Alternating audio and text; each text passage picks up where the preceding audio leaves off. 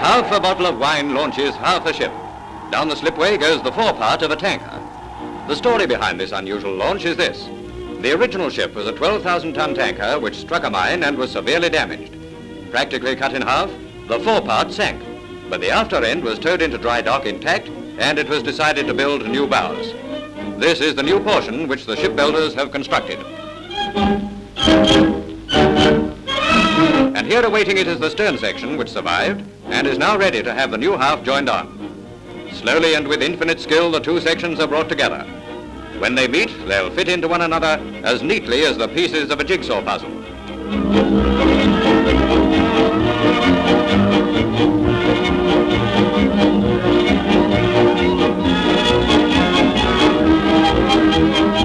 A brilliant piece of shipyard surgery which will result in the rebirth of a valuable ship.